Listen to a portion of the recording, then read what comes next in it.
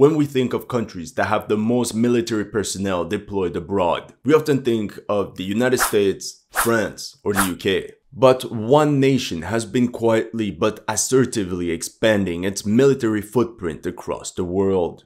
While you were scrolling the hub and eating Doritos while watching ball games on TV, the Republic of Turkey has been making strategic moves. According to this 2021 article from The Independent, 1 in 7 Turkish soldiers are deployed abroad. That would mean up to 60,000 troops. At this rate, who knows, maybe you'll wake up one morning and you'll have to pass such a checkpoint. That's because today, Turkey's reach is extending far beyond its borders, from the eastern Mediterranean and the Caspian Sea to the shores of the Persian Gulf and the Indian Ocean, all the way to Syria and Iraq. And as you've guessed it, all these ambitions echo the Ottoman era. Join me on this journey through Turkey's geopolitical ambitions and the implications of its increasing military footprint. We literally witnessed this again a few days ago when Turkey expressed full support for Azerbaijan's military operation against Nagorno-Karabakh and promised to respond militarily to Armenian or any other foreign interference.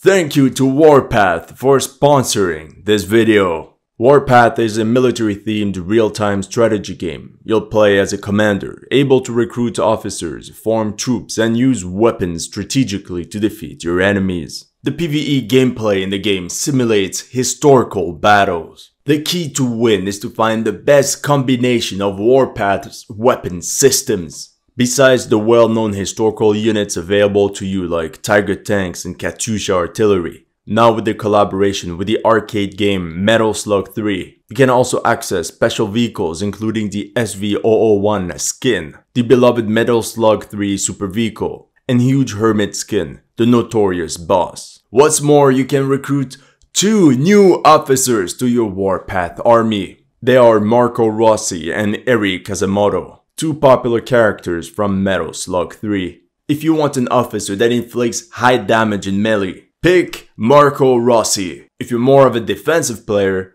pick Eri Kazamoto, as she can greatly reduce the enemy's hit rate and resolve their key attack.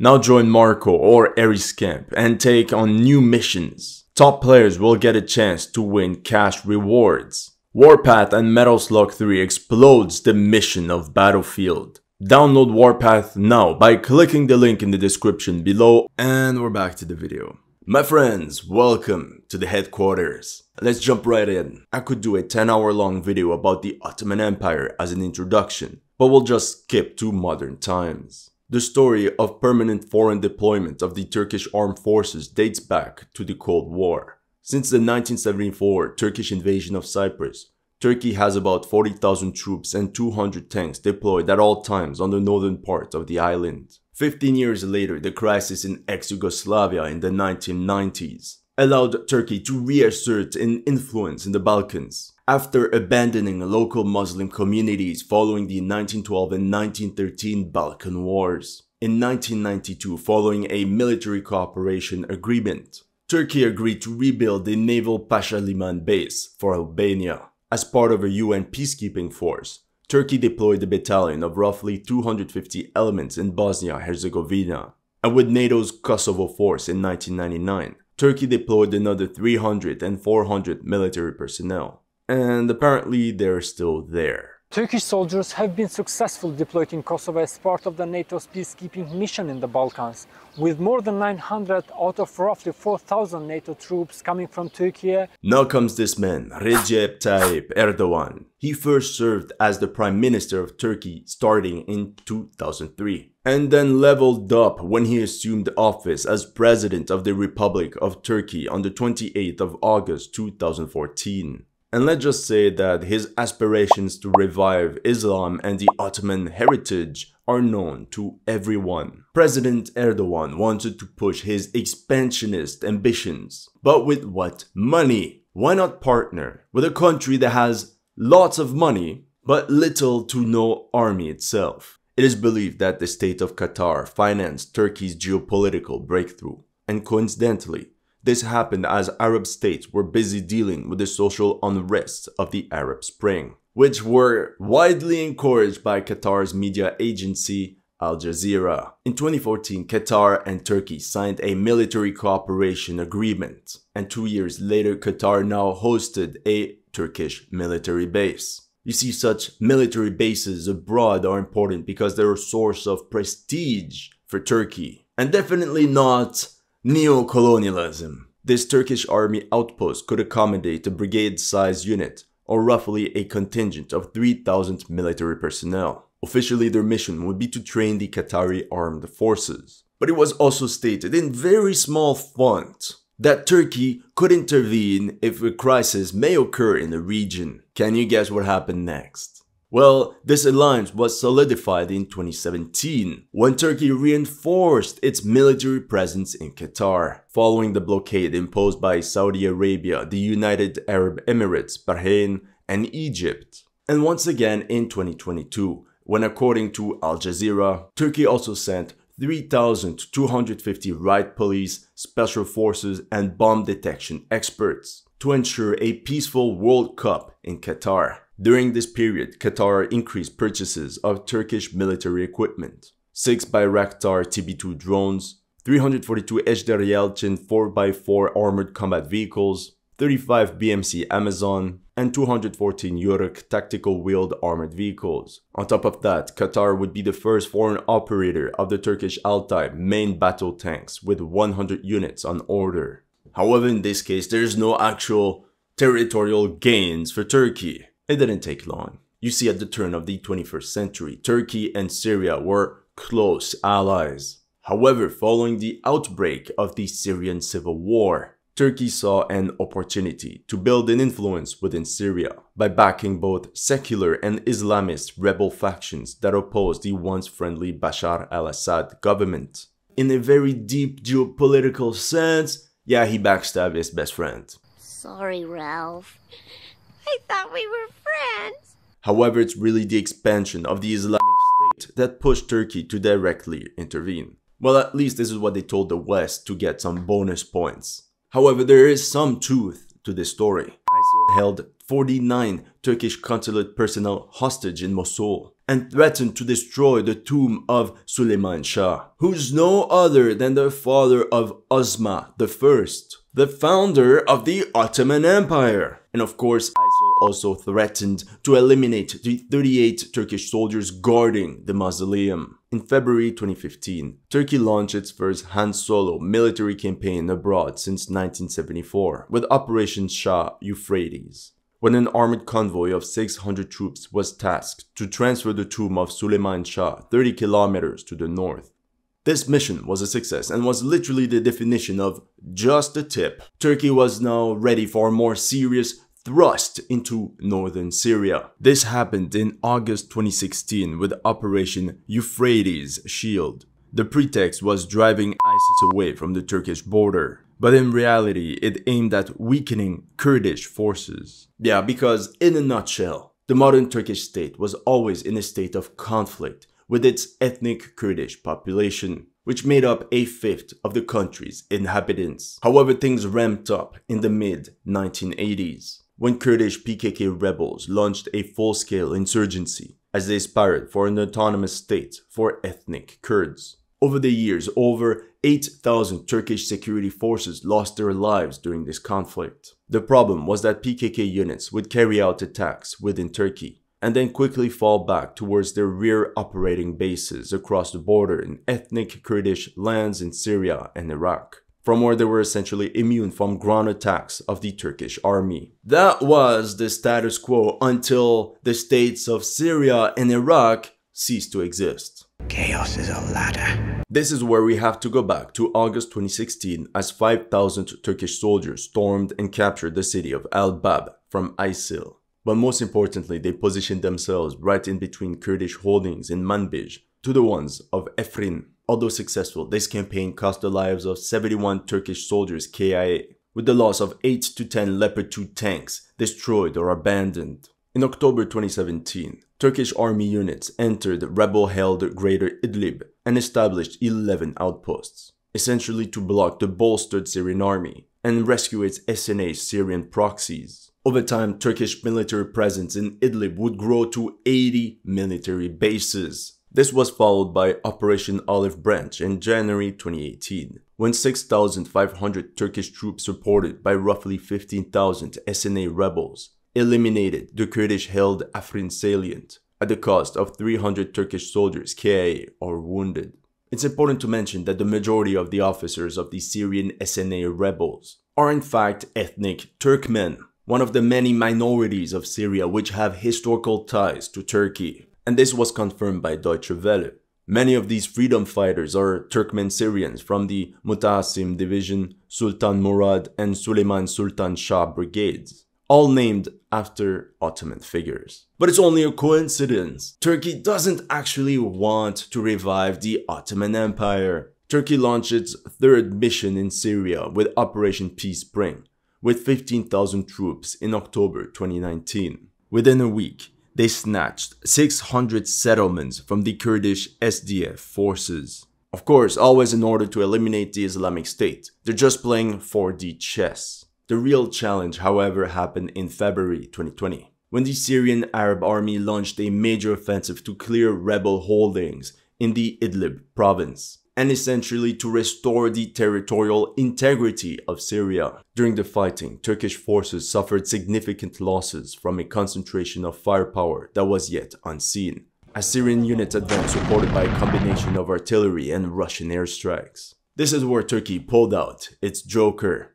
The intervention of Bayraktar TB2 drones proved to be decisive against the advancing Syrian army units that lacked proper air cover. And that's how the Syrian government forces were driven back, at the cost of hundreds of fighters and up to 73 armored vehicles, in only a week of fighting. According to the Syrian Observatory for Human Rights, Turkey maintains today around 7 brigades in Greater Idlib. The SOHR group claims that each brigade is made up of 1,500 troops, making for a total of 10,500 Turkish soldiers in the Greater Idlib region. Meanwhile, from a political perspective, Turkish authorities are providing healthcare to the inhabitants under Turkish military control, providing education for the youth, in the Turkish language of course. The Turkish lira is also the official currency, and the administration of the regions is conducted by the governors of Turkish cities on the other side of the border. That's state building, not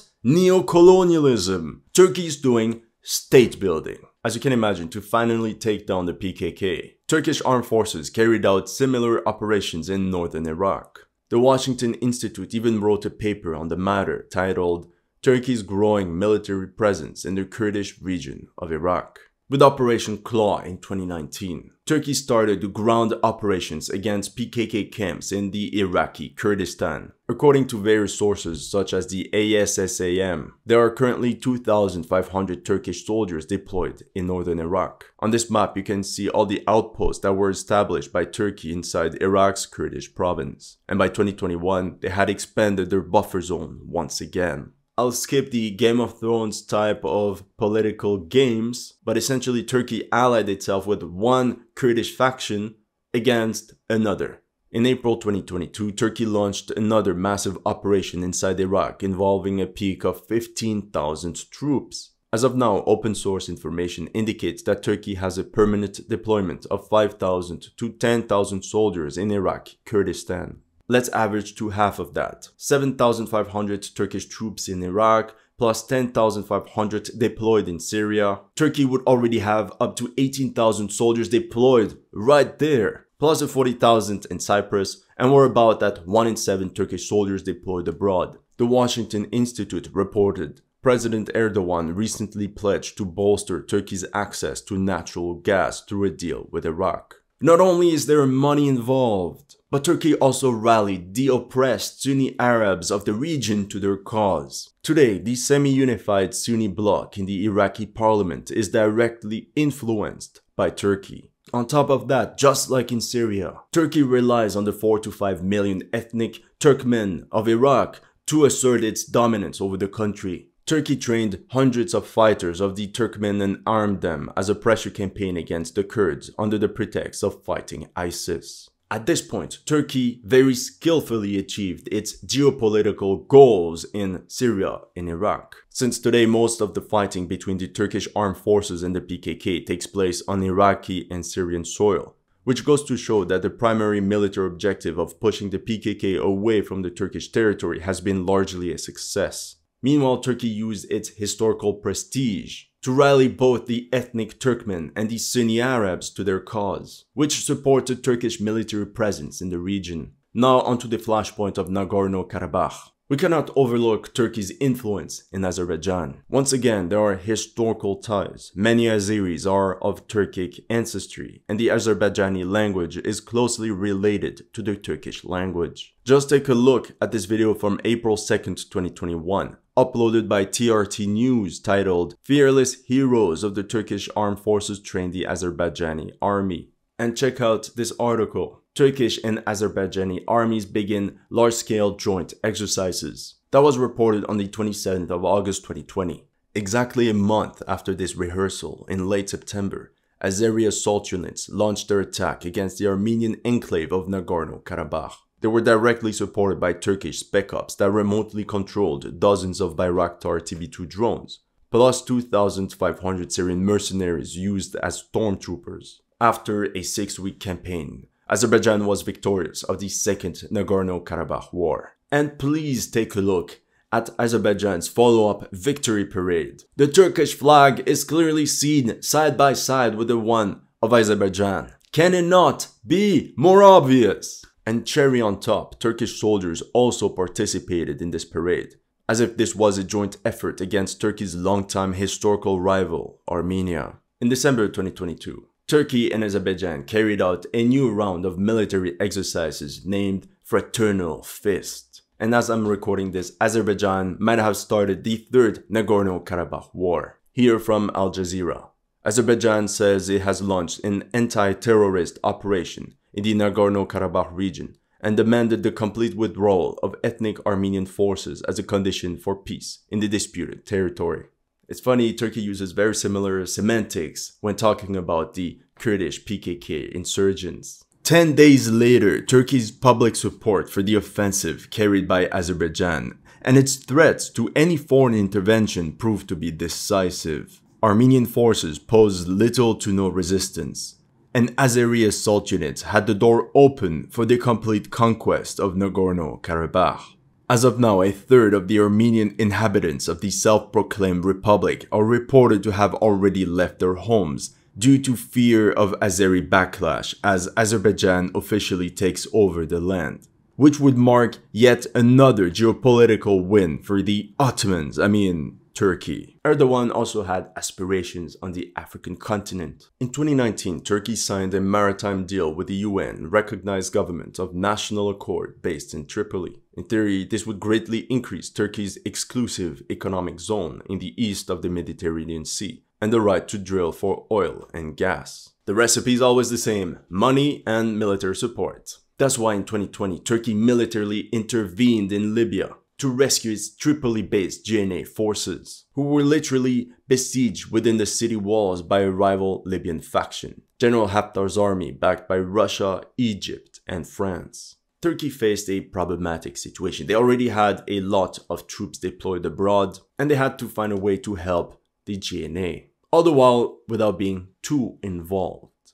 So Turkish intelligence transferred more than 2,500 Tunisian ISIL foreign fighters and flew up to 18,000 Syrian fighters from the Idlib region all the way to Tripoli. Turkey also brought various air defense systems and teams of Bayraktar TB2 drone operators. Within 60 days, this GNA Turkish army decisively defeated Haftar and pushed his troops back all the way to Sirte, where the war essentially stopped. So Turkey's intervention guaranteed the survival of the Tripoli regime. And throughout 2020, Turkey trained an additional 3,500 Libyan soldiers. We never know, they might come handy if Turkey needs some additional stormtroopers. Speculation, but yeah. During this campaign, a French and Turkish frigate came close to direct confrontation. As a reminder, both of which are in NATO. I'm sure NATO was shaking like, guys, we have plans, don't F this up. Allegedly, the Turkish frigate illuminated the French one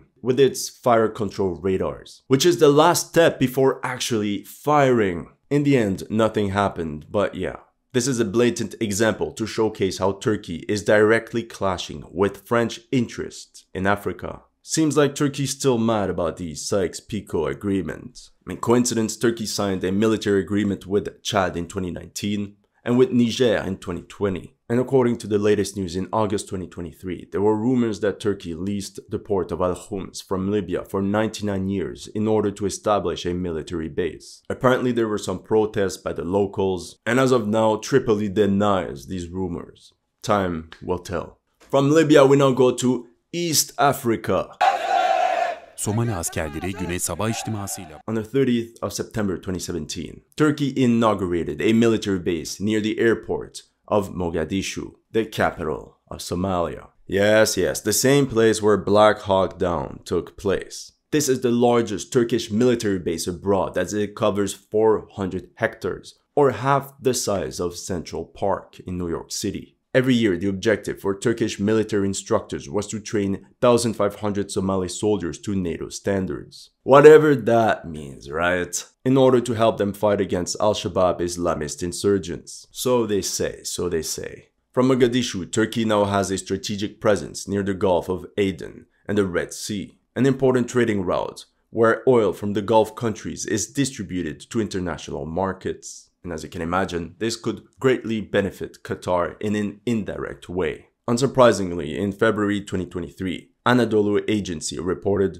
Turkey extends mandate of naval forces mission in the Gulf of Aden in order to halt piracy. And this is where we open the final chapter of Turkey's expanding military footprint. In the Mediterranean, Turkey has beef with Greece, France, Russia. Now, how could they make even more enemies and annoy their arch nemesis, Egypt, Saudi Arabia, and the UAE? Right, by building a naval military base in Sudan, only 320 kilometers away from Jeddah. This would allow Turkey a very strategic position for almost full control over the Red Sea, considering they also have a base in Somalia. In December 2017, Voice of America reported Turkey to restore Sudanese Red Sea port and build naval dock. Essentially, Sudan agreed to lease Suakin Island for 99 years for Turkey to build a military naval base at the same location of a former Ottoman shipyard. This is when Turkey's defense minister went to Sudan to bring this military cooperation a step further. Turkey also agreed to establish military training centers in Sudan, and a Turkish company signed a $1.1 billion contract to build a new airport in Khartoum, Sudan's capital. However, Sudan's president Omar al-Bashir, this man you can see in the picture, the one that signed this deal with Turkey while he was deposed by a coup by the military in 2019. And this entire project of this Turkish military base on the Red Sea was just cancelled. Who do you think was behind all this? Especially considering that Hemeti, the number 2 of the military junta in Sudan, previously supplied Sudanese mercenary infantry to help Saudi Arabia and the UAE in their war in Yemen. And another roughly 11,000 were sent to Libya to help Egypt and its ally General Haftar. Now with the ongoing power struggle in Sudan, the Turkish government treads cautiously, wary on betting on the wrong horse once again. In the end, Erdogan's government has just made too many enemies at the same time. And like we have seen with Sudan, the balance of power is shifting. The Turkish lira is in complete freefall. The country's economy is in shambles. And Erdogan has no other choice but to take a break from empire building. Turkish officials are now back in talks with Syria's Bashar al-Assad. Turkey cut ties with the Islamist Muslim Brotherhood in Egypt, which allowed Turkey and Egypt to get closer. And they're slowly restoring their relations with Saudi Arabia and the UAE in exchange of financial benefits, just like they did with Qatar a decade ago. However, this did not stop the Ottoman Empire, Turkey, from expanding its influence in the Caucasus and solving the Nagorno-Karabakh situation once and for all, thus solidifying the alliance with Azerbaijan.